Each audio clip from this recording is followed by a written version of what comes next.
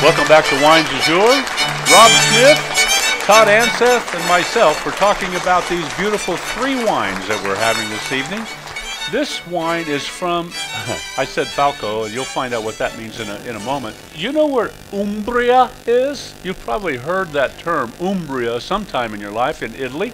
The grapes that grow there are a little bit unique. Rob, tell us about that.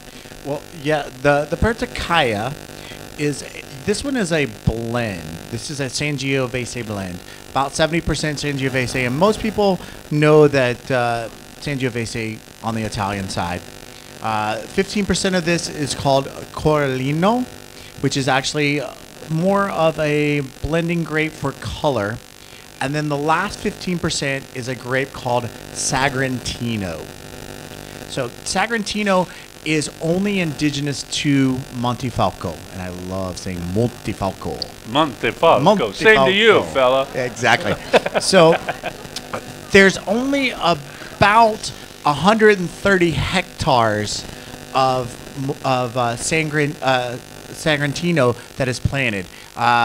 If we're going to convert that, that's probably about 250, 260 acres. Somewhere, yeah. Right, so in there. So there's only about 20 producers in the world that produce Sagrantino, this Sagrantino grape. It's one of those 200 varietals in Italy that I talked about that nobody else even knows about. Right. This gentleman, believe it or not, his name is Guido. Guido, believe it or not, is about 75 years old. He worked with for some of the larger wineries as a younger adult. He was one of the first people to actually go to school for agriculture, farming, and viticulture in Italy. And his parents said, "Why are you doing this?" And so he worked for some of the bigger wineries. And at about age 65, they said, "Thank you very much for your time and effort, but your pension is in. See you later." And he said, "Well, I'm not done." So he was driving around and looking and found 15 hectares right around Montefalco, decided to purchase them, and at 75 years young, he's been producing these wines. After the very first vintage, he was winning awards. It's called the Tre Bicchieri Award. And so he's been winning awards with all of his wines ever since they first came out. This one is a DOC, which in the Italian regulations basically means that this wine has to sit in stainless steel barrels for at least 12 months and then in the bottle for 6 months before it can be released. So there are some pretty stringent laws, but you'll find that it's super easy to drink. It's absolutely phenomenal. Doesn't need to be decanted. Just lots and lots of fun.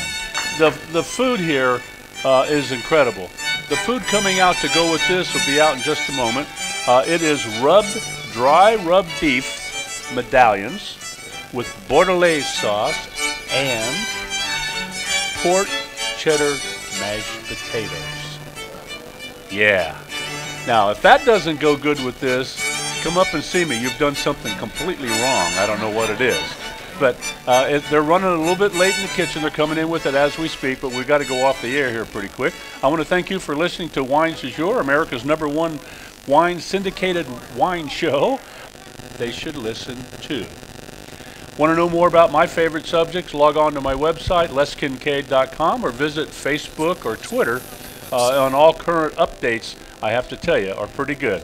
Todd Anseth at McCormick & Schmick Restaurant, thank you very much for being here. And I would say Rob Smith from Pemberton Distributorship, thank you very much for being here. My broadcast engineer, Jeremy Knight, for his work, and also V-Asian TV, high definition for making television in Las Vegas, on cable TV, direct TV, and Asia, all over Asia, from China to India, with this show 3 times a day for 7 days in a row. Unbelievable. Thanks for choosing and listening to Wines du Jour from the left coast, from the right coast, and from all around the world on the internet. I'm Les Kincaid. Good night, everybody.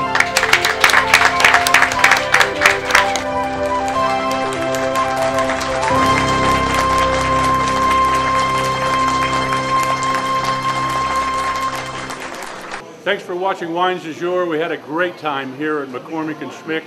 Great restaurant. If you're going to be in Las Vegas, or if you live in Las Vegas, make sure if you love seafood and you love steaks, McCormick and Schmick is the place to go. And then of course we had 3 great wines, a wonderful California Chardonnay, and also a Central Coast Pinot Noir, and then last but certainly not least, a beautiful imported Italian wine to go with a little bit of beef and bordelaise sauce that the chef put together. I want to thank you very much for watching. We'll catch you next time right here on Wines